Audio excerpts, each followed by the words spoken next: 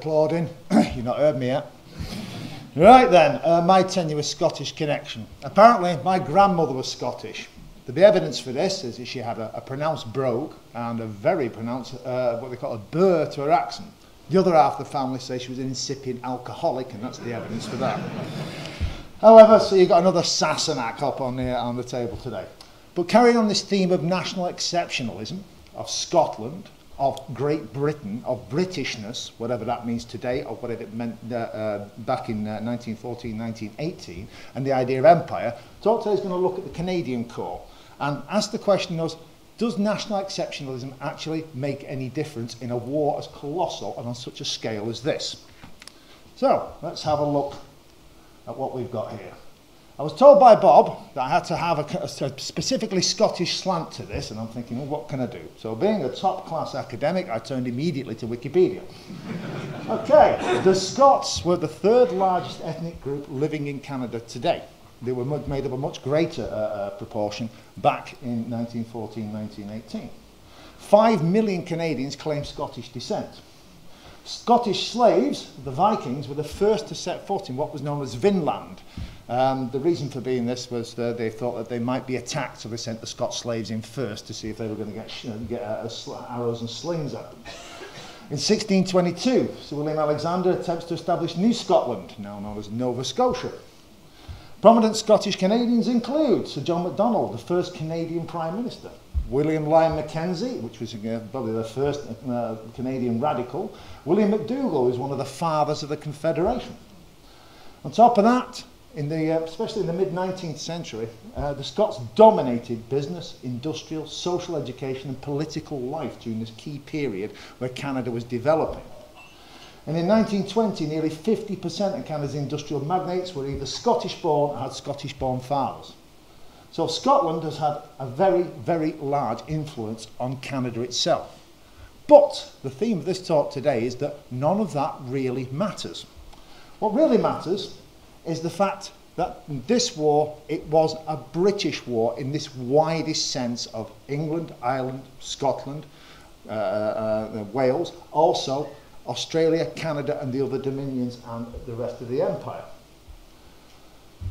The Canadian Corps, shock army of the British Empire, so said historian Shane B. Schreiber. And indeed, Lloyd George himself said in his war memoirs, which were not very kind to Haig whatsoever, whenever the Germans found the Canadian Corps coming into line, they prepared for the worst. They were seen as an elite formation. I will quote Steve Badzey here on this particular case. He once said, I think it was way back in a film TV programme about Douglas Haig, that the colonials, not a term we use today, but the colonials were capable of leaping reasonably tall buildings in a single bound, which is something of their reputation. So, we're going to have a look here at the case. Is it a bird? Is it a plane? Vimy Ridge captured 5,816 prisoners. Now, Lloyd George's statement sums up this Superman myth of the Canadian Corps in the Great War. So, Canadian soldiers were superior, innately superior, because they were Canadian and therefore infused by Scottishness, to the Imperial, or rather English troops. Where the British failed, the Canadians succeeded. There's a very similar narrative used for the Australians and the whole of the Anzac myth. It's a great source of national pride and a key part of the identity of Canada. And its essential contribution to Canada's sense of independent nationhood, especially Vimy Ridge. The case for the prosecution. There's a Canadian, you can tell, there he is. Canadians, healthy, strong lumberjacks in the great outdoors. They're motivated, they're well led and commanded, they're aggressive, they're intelligent, they are democratic and independent, unlike their British counterparts. They are innovative, they are tactically and operationally superior to their British counterparts, and the commanders are very, very concerned about casualties, unlike the butcher Haig. The British are all gap-toothed consumptive wrecks from the dark satanic mills, or indeed the Clydeside dockyards. Why are they there? Well, we're here because we're here because we're here. They're badly led by rather stupid and callous donkeys. They preferred a better old rather than a good scrap. They're a bit dumb, a bit thick really. They were bound by class hierarchy and therefore incapable of acting on their own initiative. They're tactically and operationally inferior, and their commanders couldn't give a tinker's cuss about casualties. Or so this rather exaggerated version goes, just to make the point. I'll give you an example of a Canadian soldier and against a British soldier. There we have it. This is a Canadian soldier, so victory at Vimy Ridge. And we have here a British soldier receiving instruction in basic dress, not particularly successfully. Have a look more at the myth of this. First we look at the command. Now Vimy Ridge is central to the Canadian Superman myth. It's central to this idea of nationhood. The Canadian Corps was commanded at that time by General Sir Julian Byng, a cheerfully unintellectual, and I quote, British cavalryman. The Canadian Corps themselves were known as the Byng Boys. And Byng was brought in May 1916 to transform what up until then had been a Canadian Corps' lacklustre performance. A performance which was so grim that they were thinking about breaking up the Corps itself and just distributing the divisions amongst the ordinary British Corps.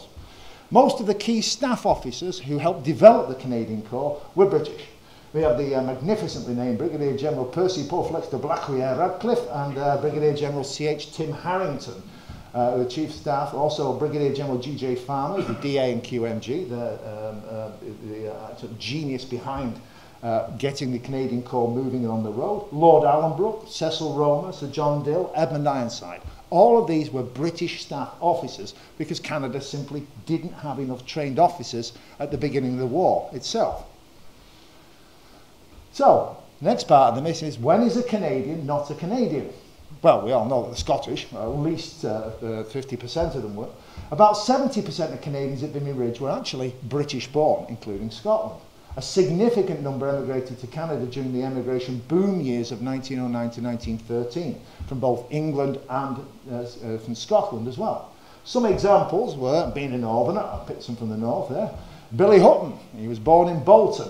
He was a jacquard tackler at Messrs. Walter Mather Weaving Shed. He emigrated in 1911, but he wore a Canadian uniform and became part of the Canadian myth. Or the Reverend E.R.J. Biggs, who was born in Lichfield, he was a clerk in Holy Orders in Stoke-on-Trent, and he emigrated in 1908. So this large-scale emigration boom means that, that you're likely to hear a Scottish accent or a northern accent or even a southern accent in the trenches at Vimy Ridge as you were a genuine Canadian accent. And most of the Canadian troops were not drawn from the frontier, but from the urban working classes, just like their British counterparts. As was mentioned before, class distinction far more important than national distinction. What about the myth of the military machine, that somehow it was uniquely Canadian and that innate Canadianness made it into a better fighting machine? Well, of the guns and gunners, over 50% were British. Logistically, the Canadian Corps, just like every other corps, was entirely dependent upon strategic British support, administration, transport, equipment and supplies. Even if we look at the famous Vimy Ridge tunnels in the engineering, these were built by British tunnellers initially under First Army Control of Mines G.C. Williams. And of the Vimy Ridge, we tend to forget that the British 24th Division also fought at Vimy Ridge. It was not a uniquely Canadian undertaking whatsoever. So how did this myth arise? Yes, I'm sure we've all seen this one, yes. Well, Lord George's statement about the myth of the superior colonials really fits very neatly with the post-war Lions led by donkeys school of thought. This has been perpetuated by the Canadians due to national pride and the role of the Corps of Vimy Ridge as central to the nationhood of Canada. As Charles Stacey, one of the most important Canadian historians, has said, Canadian nationalism was born on the battlefield of Vimy Ridge. Now, the myth makes it difficult to understand the true role and contribution of the Canadian Corps and their place within the BEF. I shall quote here some less than flattering quotes, one from General Horn, the First Army. The Canadian Corps is perhaps rather apt to take all the credit it can for everything and to consider that the BEF consists of the Canadian Corps and some other troops.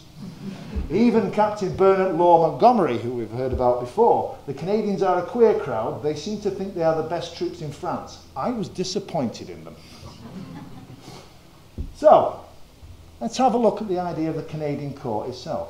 Because Shane B. Shriver's words about it being shock army of the Empire, especially in 1918, actually ring true. It was a very, very efficient unit.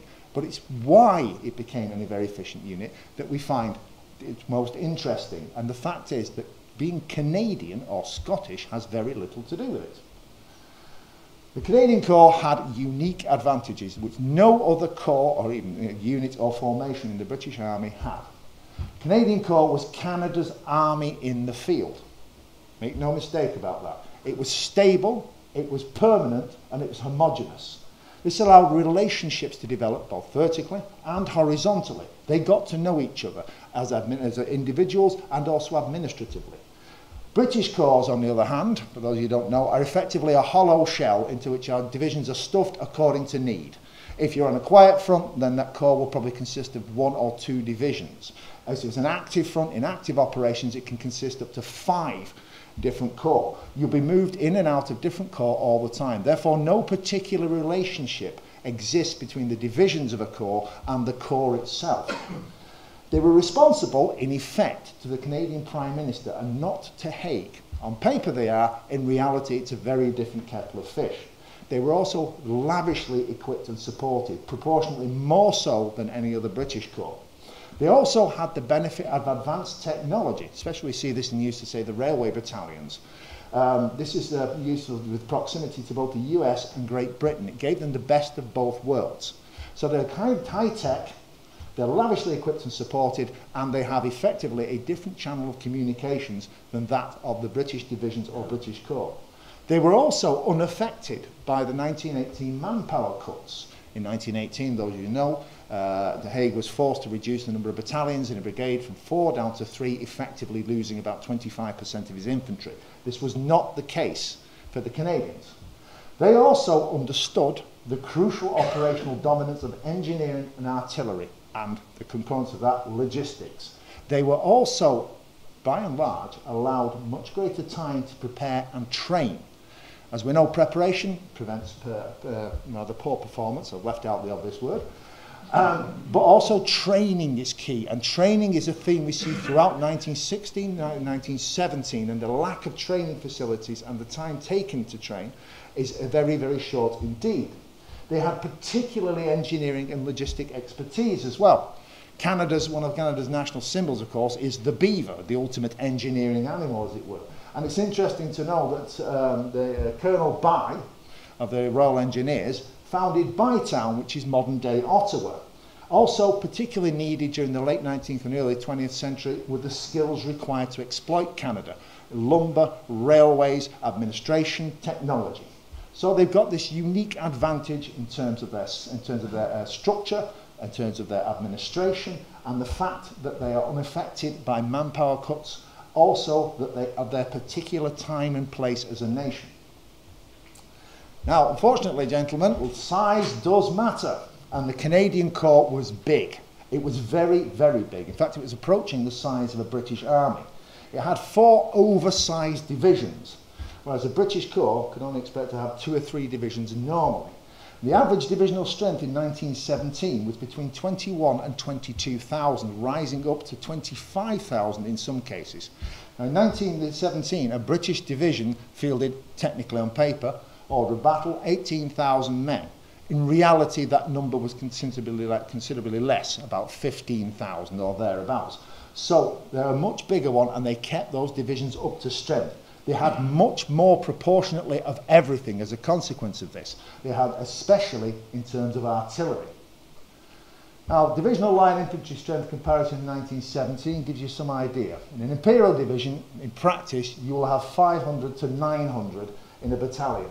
As a Canadian division, when I went through the papers, I could never find it dropping below 1,120. A brigade, 2,500 to 3,600 thereabouts. Canadian brigades, 4,500 or upwards. So the infantry in a division will be 7,500 to 10,800 in a British division, or Imperial division as it was known, whereas their line infantry was 13,500.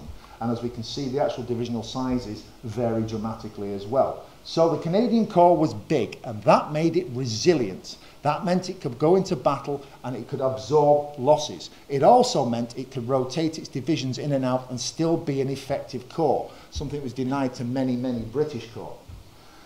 But to begin with, though, the Canadian reputation was nothing like what came in the post-war area. I'm going to look at the affair of Saint-Louis in 1916 to demonstrate just the unique elements of the Canadian Corps. Now, The performance of their first commander, General E.H. Calderson, was poor. Battle of Festubert did not go well. They failed to hold their games. Unsurprisingly, since they are a new division constructed out of volunteerism in Canada. In March 1916, the British managed to capture the crater positions at Saint-Louis, south of Ypres. But in April 1916, the Canadians lose possession of those craters in a masterpiece of tragicomic incompetence. This affair was airbrushed out of history in both the British and Canadian official histories, part of the propaganda system that was talked about earlier. And it was conveniently forgotten by Canadian historians, but it's worth a closer look to see one of the advantages that they had. Now, the affair at Saint-Louis, Part 1, the 3rd Imperial Division. Now, on 27th of March, 6 mines were blown at Saint-Louis. The British 3rd Division, the 9th Brigade, attacked simultaneously. The state of the ground, though, left these craters 4 and 5 unoccupied by either side for 3 days. The state of the ground at Saint-Louis is absolutely incredible. It's so difficult to traverse that people did not know where they were. Here's the craters themselves. It's not a particularly good photograph, this, but we have craters 1, 2, 3, 4 and 5 there. And there's the attack. Now, on the 30th of March, the 3rd Division established a machine gun post in Crater 4, which is just this one here, and Germans occupied Crater 5, this one here. So we have something of an impasse at this point. Now, on the 3rd of April, after savage fighting, the 3rd Division manages to capture Crater 5 here. And the 3rd Division Fire Corps was so exhausted by this that the Canadians were relieved, they decided to bring the Canadians to relieve them as much earlier than was planned. There's a picture of what it is. The map we can see is one thing. The reality, this aerial photograph taken in April, is very much a different thing. Crater 1 is just off the map here. We see Crater 2, 3, 4, 5, 6, and Crater 7 is just over there somewhere. That I have tried to look at. I've been on the ground. In fact, I was in Saint-Louis just the other day trying to understand this, and after about 4 or 5 attempts, I just gave up trying to understand it. So what it was like for them at the time is miraculous. Now then, looking at Part 2, the Canadians from the 3rd to the 6th of April. Now, R.E.W. Turner's 2nd Canadian Division relieved the 3rd Division on the night of the 3rd to 4th, and the 6th Canadian per Brigade were occupying this crater sector. Now, General Haldane, commanding officer of the 3rd Division, advises Turner to consolidate a strong line in front of the craters themselves. Brigadier General Ketchen, who was the commanding officer of the 6th Canadian Brigade, believes the German counterattack will come from a different part of the line, the bluff. Ketchen ignores Haldane and forms a temporary defensive line on the rear lips of the craters. So he completely ignores the advice given to him by a much more experienced commander and put this defensive line on the rear lips of the craters. On the 5th of April, at 11 p.m, the Germans opened up an intense barrage, the counterattack that was expected, and attacked at 3:30 a.m. on the 6th of April. Yeah, I'll give you some idea of the conditions here. I've got a quote by Private Donald Fraser of the 31st Cavalry Battalion. When day broke, the sights that met our gaze were so horrible and ghastly they beg a description. Heads, arms and legs were protruding from the mud at every yard, and dear knows how many bodies the earth swallowed. 30 corpses were at least showing in the crater, and beneath the clayey waters other victims must be lying killed and drowned. A vivid description of conditions. Now, the Germans broke Ketchen's weak defences, unsurprisingly, and captured craters 2, 3, 4 and 5. A classic reverse of the Western Front. The Canadians believed themselves to be occupying craters 4 and 5, but they were actually occupying craters 6 and 7. And again, we've got a picture here. Just after the German bombardment, we can see these even further obliteration here. There's crater 2, 3, 4, 5, 6 and 7. It's the reverse, as it were, of the other picture. Now, based upon this false information, the Canadians ordered to occupy craters 2 and 3. Canadian attacks from the 8th to the 15th of April, an entire week of fighting, led to a puzzling lack of any success, though. Where was the success? The real position was not confirmed until the 15th and 16th of April, and all further attacks were cancelled. And on the 19th of April, just to add insult to injury, the Germans captured craters 6 and 7, and fighting died down. So far, so good. You could say that this is an untried, untested set of divisions, and that this is the consequence of fighting on the Western Front. Attack, counterattack, confusion, lack of voice control, all the problems you find in just about any battle up until 1917. So, 2nd Division indeed inexperienced. No communication between front and rear. Ketchen's defences were very poor. And the commanding officer, 2nd Division, Turner, should have ordered a thorough reconnaissance because of this. 3rd British position handed over a very poor line, but Turner regarded this as a trivial matter. Turner should have made it clear that this line is untenable against the Germans. But Turner had also been previously criticised for poor performance at 2nd Ypres as well. And so an inquiry is launched, as it should be. And it's clear that the main fault lies with Turner and that he should be sacked. Now, the inquiry. Max Aitken, otherwise known as Lord Beaverbrook, cables Canadian Militia Minister Sam Hughes the British view Saint-Éloi as a serious breakdown and that heads must roll. Plumer himself was close to being sacked by Haig. Plumer orders Alderson to take severe disciplinary measures. Alderson is, of course, the commander of the Canadian Corps at this moment. Now, Plumer wants Turner and Ketchen sacked for incompetence and orders a report on this.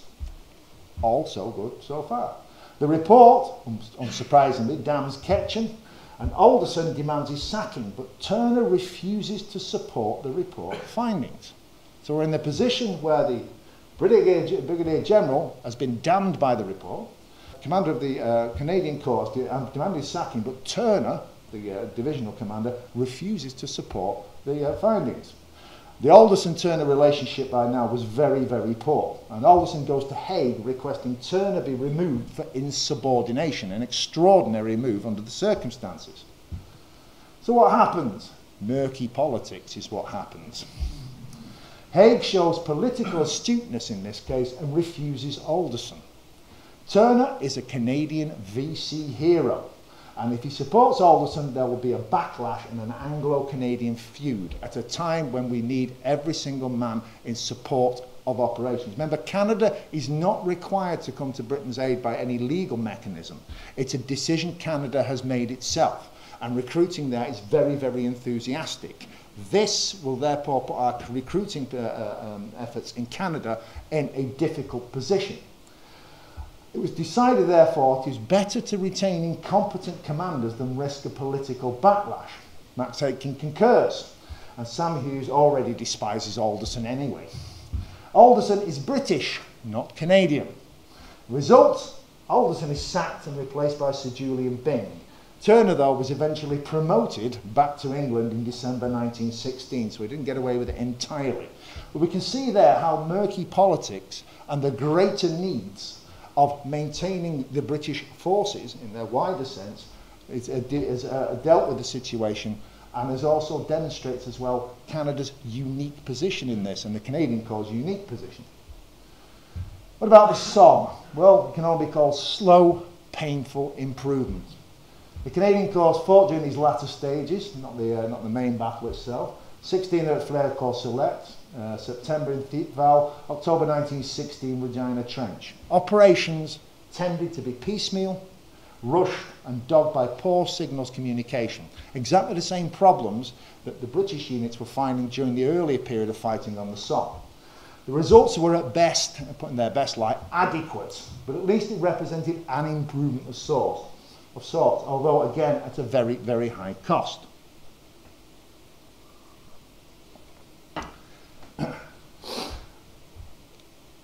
One thing the Canadian Corps began to do at this moment, though, which was if you like, in advance of the main forces of the BEF there, they began to pool their divisional assets, and they're acting as a single corps rather than 4 divisions. What does this mean? Quite simply, instead of having 4 divisional sets of artillery, they would pool them under one commander. Same with their engineers. Rather than their engineering field companies being left with a single division, they would be pooled together. And pooling, in other words, using your assets at the operational level, became one of the hallmarks of the Canadians at this particular time. Now, in winter of 1916-1917, you could say that there was a birth of a shock army of sorts. As with the rest of the BF, the Somme was a watershed for the Corps as they engaged in this painful post-battle analysis. It's described by Canadian historian Tim Cook as the key pivotal moment in the Canadian Corps. Byng ordered every battalion, artillery and infantry brigade and division to conduct courts of inquiry. Quite a move on behalf of what was known as a cheerfully unintellectual cavalryman, and therefore I think challenging the notion of the British cavalryman being the epitome of the butchers of the First World War. Every single operation element was re-examined and BEF-wide lessons were circulated and absorbed. That is important. These were not necessarily Canadian lessons. These were BEF-wide lessons which were circulated constantly up, down and across in order to make everybody more efficient at tactical and the operational level. Byng also understood that if the Canadian Corps was to survive and not be broken up after the losses at the Somme, it must improve. So what were the results? Well, Byng identified the key issues and instituted improvements. Meticulous planning and preparation. Integration of all arms, including supporting arms. No longer were the engineers required to work separately from the infantry, the gunners separate from the rest of the infantry as well. Improved, continuous and intensive training. The artillery itself must be overwhelming, integrated and aimed at suppressing the enemy rather than destroying him. So John French originally said that breaking through the line was largely a question of the expenditure of high explosive ammunition.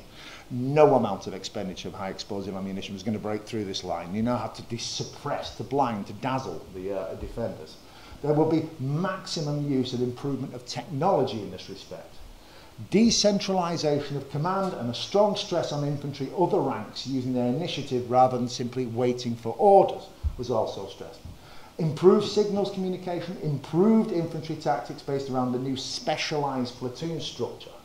The transformation, this transformed the Canadian Corps. This would get its first test at Vimy Ridge. But I stress again, every single unit formation in the BEF was doing exactly the same thing. It's whether or not they had the ability and the resources to do this. They all knew the lessons, and these lessons were not the lessons of the Canadian Corps, they were the lessons of everyone that fought throughout 1916 and the accumulation of lessons from 1940. So let's have a look at Vimy Ridge. Interesting photograph there. Canadian troops captured Germans on Vimy Ridge on 9th of April 1917. You cannot underestimate the importance of Vimy to the reputation of the Canadian Corps, and you cannot underestimate the importance of Vimy to Canada as a nation. Canadian nationalism was forged at Vimy Ridge, and Canada is awash with streets, roads, buildings, towns, and even a mountain all named after Vimy.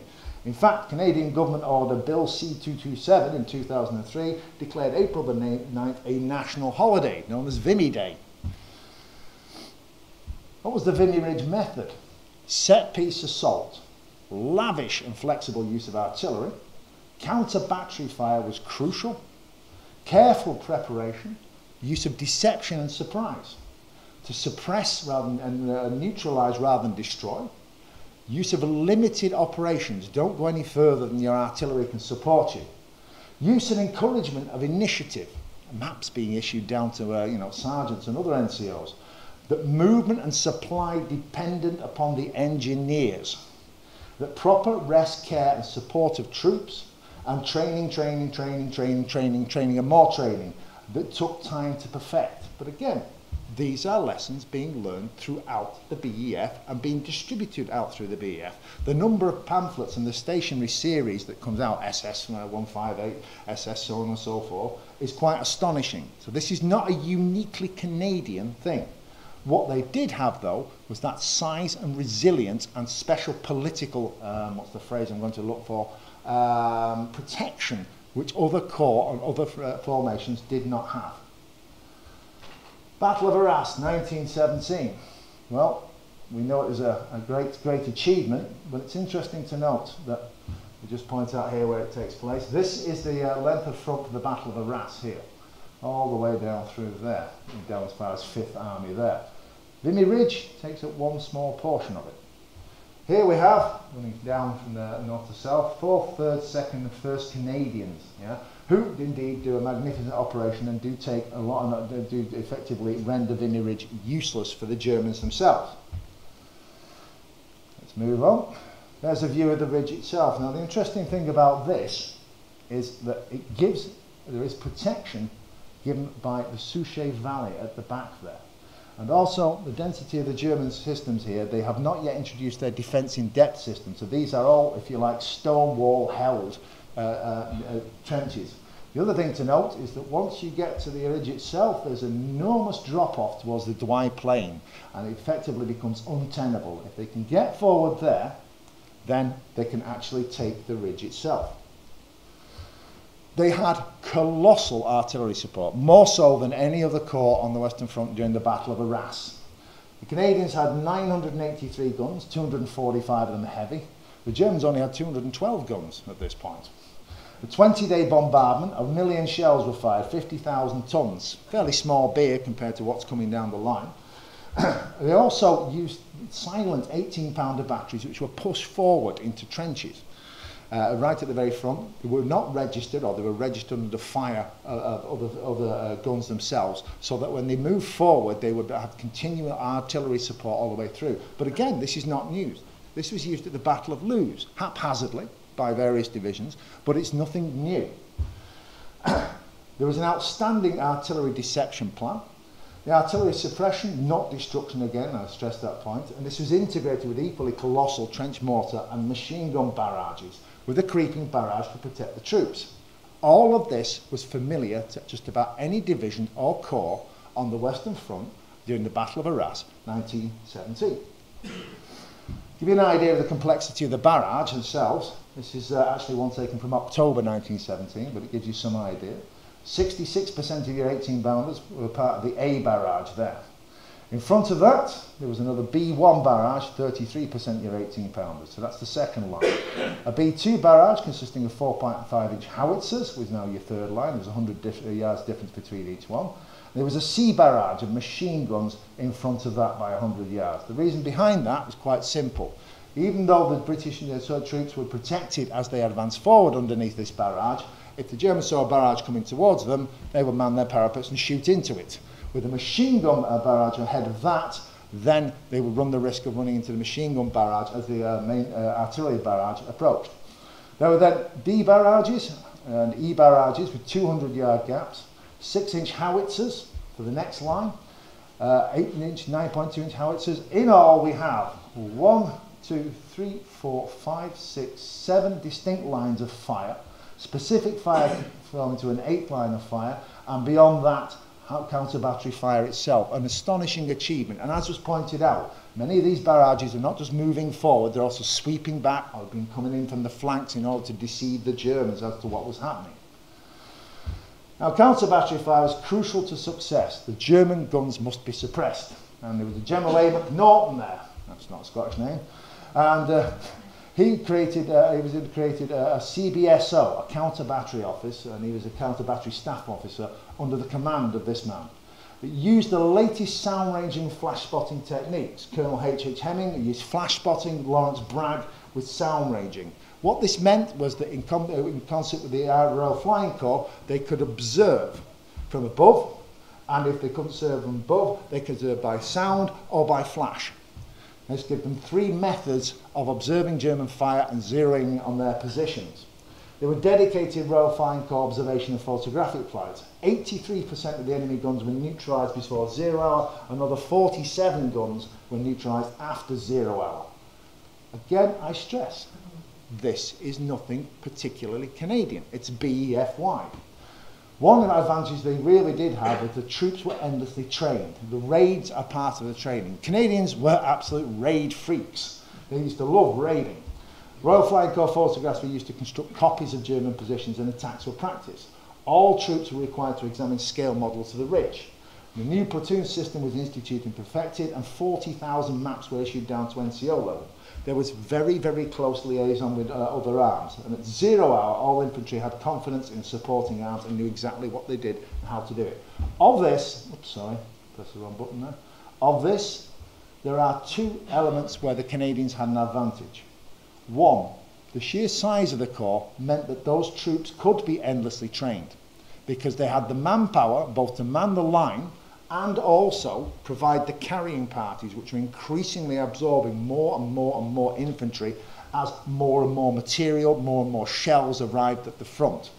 Whereas amongst the rest of the BEF, training was beginning to break down because of the colossal demands placed on a limited pool of infantry. In the Canadian Corps, this was not the case.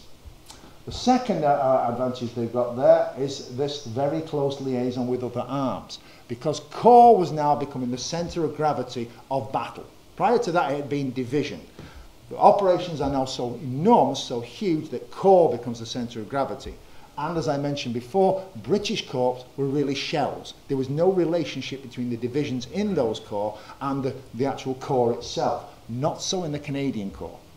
This makes it an integrated and homogeneous unit, and therefore it has a tremendous advantage in this respect. The one thing they did understand was logistics and engineering. I knew you'd get around to it eventually. It was an enormous logistic and engineering effort. And it was recognised by Byng and Currie as the essential factor in what was known as an engineer's war. And the Canadian Corps had proportionately more logistics and engineering personnel than any other formation. They were also the pioneers of the light railways. They were light railway freaks, as described by W.K. Davis in his books. They had a huge light railway system, and indeed the British Army light railway system was basically based upon the pattern of the Canadian one. There was also a very large focus on getting roads and tracks repaired. However, to make the point of the devastation that was unleashed, those rebuilding of roads onto Vimy Ridge was still being undertaken in June of 1917, some 6 weeks after the actual initial assault itself. The advantage the Canadian Corps have here is they have proportionately more specific personnel for logistics and engineering. That means that the engineers and the logisticians can get on with their job. On top of that, as well, the chief engineer of the Canadian Corps, Sir William Bethune, he was given command. No other British unit has command in that respect. The chief engineer of a corps level does not have a command, he's an advisor, whereas he can command, and that makes a big difference. So what were the results at Vimy Ridge? It's an overwhelming victory. The whole ridge was taken by April, the 12th of April. The Germans were unable to respond, and all their counterattacks were defeated, and it's used as the operational model for the Messines battle in June of 1917. The casualties were still very heavy, but it's at least a clear victory. But we have to remember that much of the hard work was done by the French and the British, especially the French in 1915, and also the British in 1916, and above that, it was a limited and self-limiting operation. Because of that drop down to the Douai Plain, there's no way that the Corps could pursue the Germans beyond that point. So it was a limited operation in that it had a single point to take, and it was self-limiting because there was no need to prepare for a follow-up battle after that. A reality check amongst all this glory of taking Vimy Ridge. It was not taken in one day. It actually took 4 days to take. There were problems on the 9th of April. On the 9th of April, the 4th Canadian Division attacking the northern sector collapsed almost immediately. Unsuppressed machine gun fire caused heavy casualties to begin with. The Pimple, another feature, was not actually finally captured until the 12th of April, and the northern portion of Hill 145, where we see the great monument, was not taken, and 3rd Canadian Divisional flank was exposed. Vimy itself, Vimy village, was retaken by the Germans at 6 p.m. There were also problems on the following day. 4th Canadian Division capture Hill 145, but they lose it again to German counterattacks. The Germans themselves withdrew from Hill 145 in the evening because they realised that they were being outflanked by the Canadians. So it is not the clear-cut victory that, if we like, the modern myth, the modern nationalistic myth, has created. There were difficulties. One thing I'd like to point out, these limited bite and hold operations, the idea of taking one chunk of land supported by your artillery, are not cheap. The total casualties were 10,602, of which 3,500 were killed and 7,000 wounded. This creates a false impression, as the Canadian Corps were engaged in the battle through aggressive and costly raiding policy from January onwards. For them, the battle begins way back in January.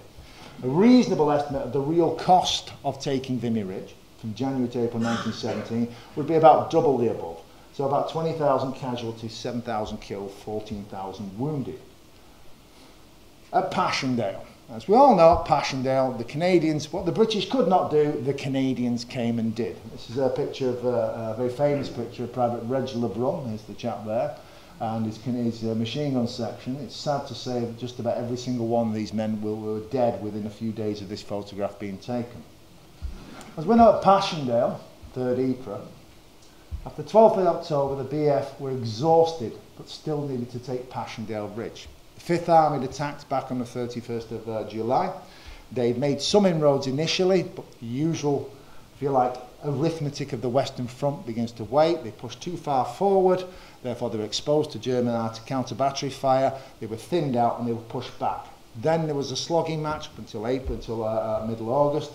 Then, of course, we know General Plumer was brought in, given time to prepare, and had a series of very successful battles, beginning with the Battle of Menin Road on the 20th of September, but which ended in the disastrous battles of the 9th and 12th of October 1917, where initially the 66th Division and the 48th Division couldn't push through on the 9th and were slaughtered. My grandfather was amongst them.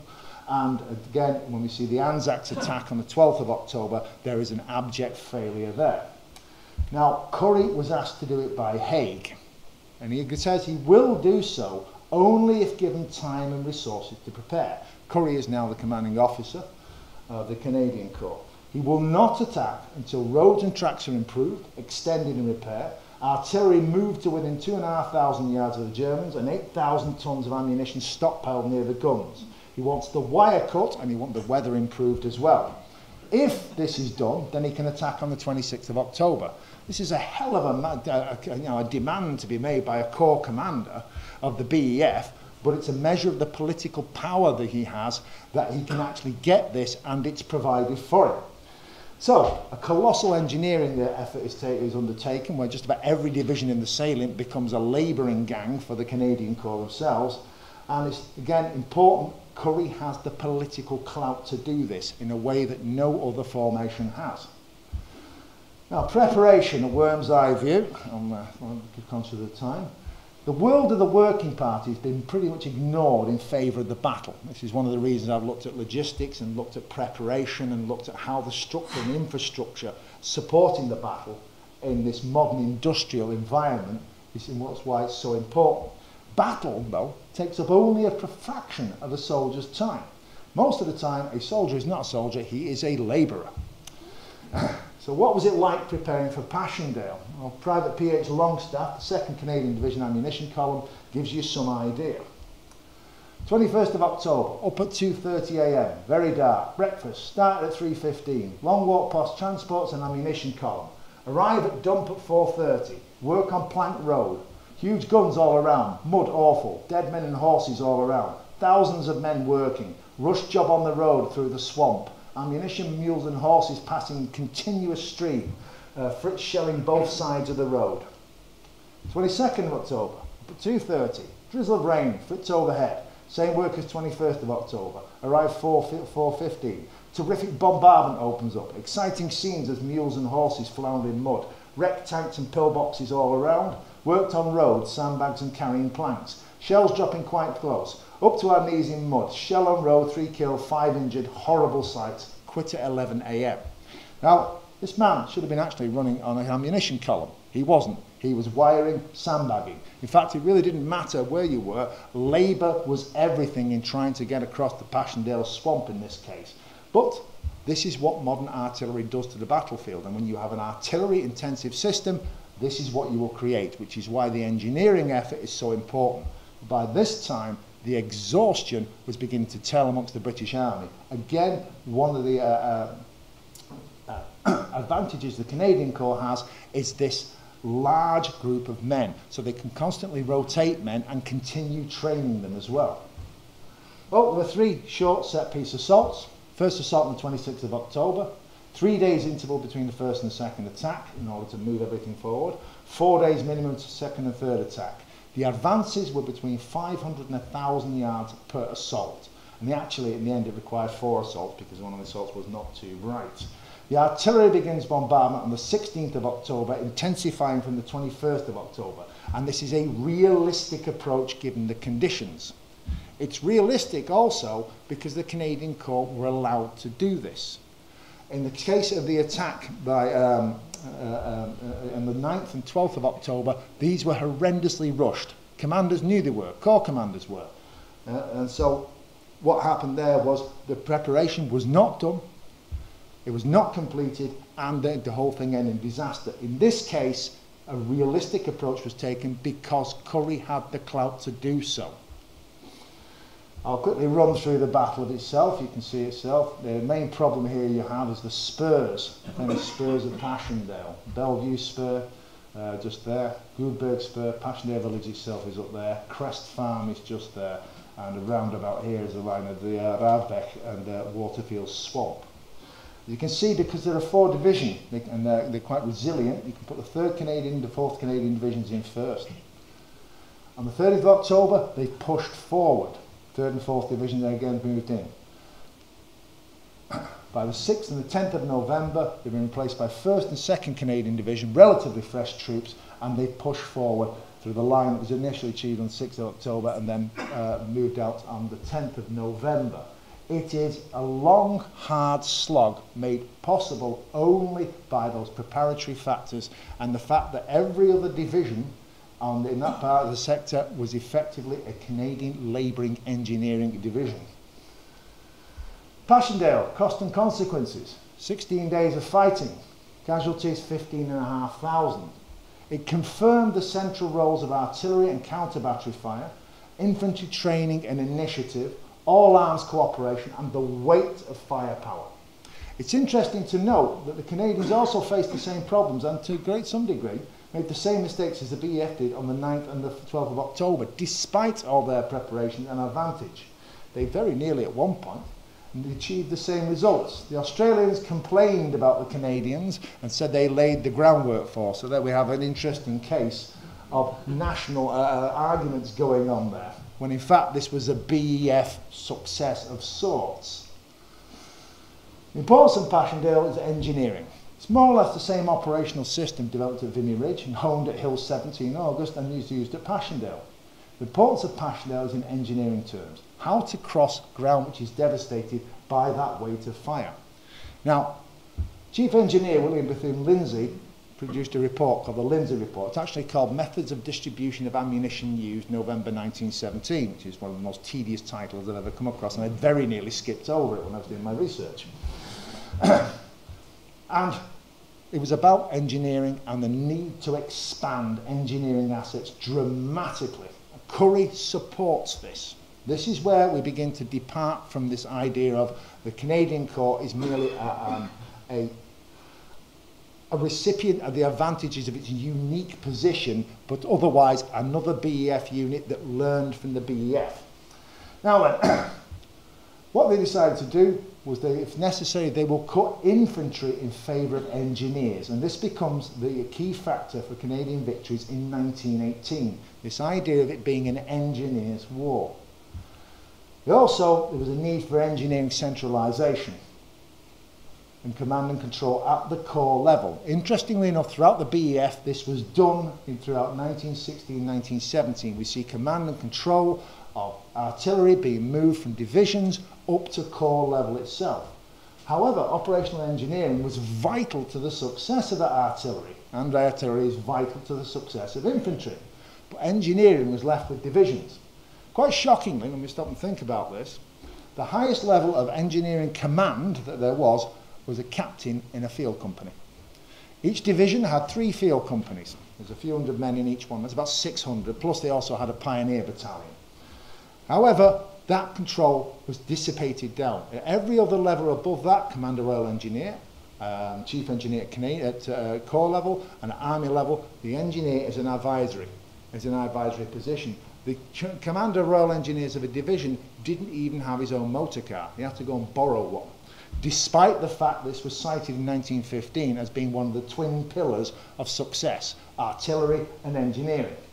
So, because engineering is left for divisions, the entire operational engineering becomes completely fragmented and incoherent and leads time and time again to operational failure. We cannot move the guns forward because we have roads not being built, tracks not being built, we have brigade commanders with their attached field companies deciding they want huts or they want this or they want that. There's no coherence whatsoever. And in this respect, this is the one area we can say the Canadian Corps was superior superior to the British because they decided that they would actually have command and control at the core level, and these would be core assets in effect. And this proved vital during 1918 because the Canadian Corps had the engineering assets to free the infantry to train, and thus the Canadian Corps was always more battle effective than their British units. To give you an idea, divisional engineer strength comparison in 1918, Imperial Division has 3 field companies, 217 per company, 651 total strength. They also have Pioneers 1 battalion, 761. So that's 1,412 engineers. Canadian Division in 1918 has a brigade of engineers, 1,007 per battalion. That's 3,021's total strength. I've done some further research on this, and it's nearer 4,500. The Canadian Division Pontoon Bridging Transport Unit, which is 66 in its total, brings it up to 3,000. It's actually nearer 4,500. So in effect, what we have there is that the Canadians had a 5th Engineering Division in 1918 on which to take to battle. This freed up the infantry for the vital training that was necessary during 1918, especially when we moved towards more flexible open warfare, and because of the resilience and its strong 4-divisional system, then it meant that they could continually go into action with at least 2 divisions, with 2 divisions resting. So, press this forward. Concluding points. Will the real Canadian Corps please stand up? Well, I'm going to make some contentious statements here. In 1917, the Canadian Corps had an easy time compared with their British counterparts. Vimy, enormous support was given, virtually all of 1st Army artillery. It's a self-limiting tactical operation, unlike the rather larger operations for 1st Army. German defences were very poorly handled, and the shallow penetration compared with the rest of the BEF at Arras. At Passchendaele, Canadian Corps had been rested between Vimy and Passchendaele, with the exception of Hill 70, which is really a diversionary operation, and the task set was relatively minor, a 2,000 to 3,000 yard push. Again, it was a limited tactical operation. They were not required to break through or be the spearhead of anything. The argument to say is that given the resources that they had, given the political clout they had, given the structure of the entire Corps itself, and given these relationships which were permanent, stable and homogeneous, they should have actually done better and quicker. Colonial supermen, no better than their comparative elite imperial troops. Peter Simpkins again, in his analysis in Paddy Griffith's British Fighting Methods of the Great War. The 46th Division, known as the goalkeepers after the disastrous showing at the Somme, and the 66th Division, doing the pursuit to the south, both had excellent records. The learning curve, as it's known as, for what it's worth, everybody learned from everybody else. There were no pioneers. There were no leading lights moving forward. War was now far too complex and interdependent business to be able to say that the Scots fought better because they're natural warriors, or the Canadian lumberjacks from outdoors fought better because the British were all silly and stupid. If we look at locating enemy artillery, H.H. Hemming was a Canadian flash spotter, Lawrence Bragg with his English sound ranging. It was the integration of these and the dissemination of information which really, really mattered. So during 1918, at least, the Canadian Corps were an elite shock army, but they had these unique advantages that had been denied to imperial formations. Had they had those advantages, and we're talking counterfactual history, but had they had those advantages, I see no reason why any other comparable corps could have done exactly the same. So they should be seen, using the British political phrase, as first amongst equals rather than supermen themselves. And that, ladies and gentlemen, concludes my talk for today.